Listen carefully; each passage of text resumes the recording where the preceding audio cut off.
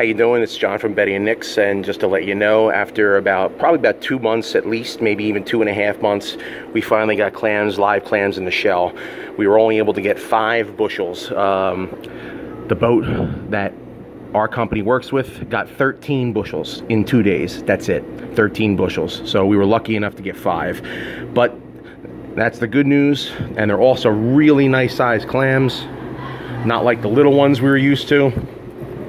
All big.